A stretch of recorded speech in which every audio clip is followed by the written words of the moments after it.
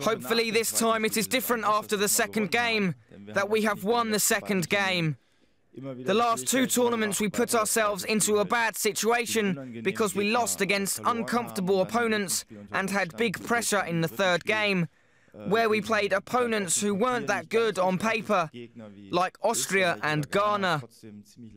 But we were nervous for a long time. That shows that a tournament is always a tricky situation for any team. We know now that for the Netherlands that tomorrow's game is like a small final.